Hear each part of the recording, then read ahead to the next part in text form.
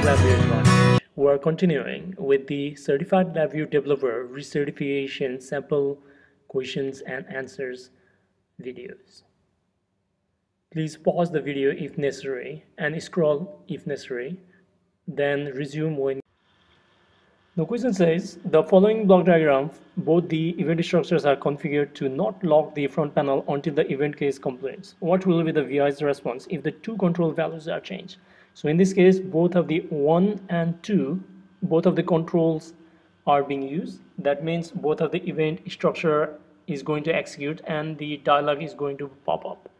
So option A is going to be incorrect because it says no dialogs are displayed. Option B, so in this case it says the VI front panel stops responding if 2's value change. So this is incorrect as well because it's in the sequence structure. That means the first event structure is going to read the data and only the second one. So option C, the VI runs as expected if 2's value is changed before 1's value is changed. Yes, this is the correct one because the front panel is not locked by the configuration. And finally the D, the VI's front panel stops responding. Again, this is going to be completely wrong because they are not locked.